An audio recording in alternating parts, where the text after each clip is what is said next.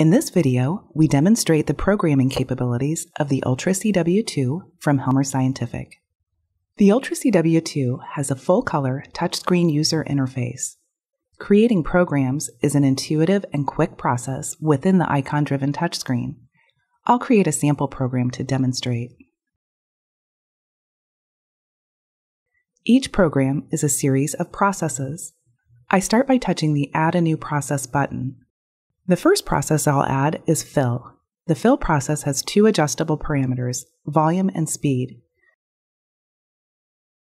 Next, I'll add a spin process. In this case, I'm adjusting the time to 35 seconds.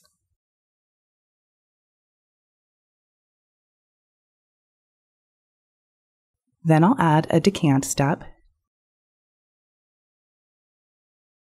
And next, an agitation step.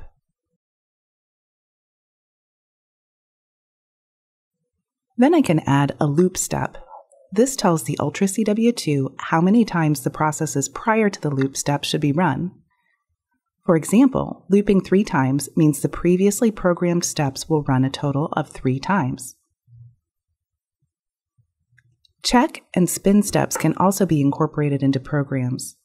After completing a process, the check step opens the lid of the cell washer so that reagents can be added at the correct point in the program.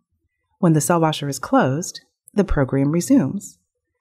So instead of having separate programs, all the steps can be incorporated into one inline process. In addition, while running a program, it's easy to keep track of where you are. The user interface keeps you informed at all times.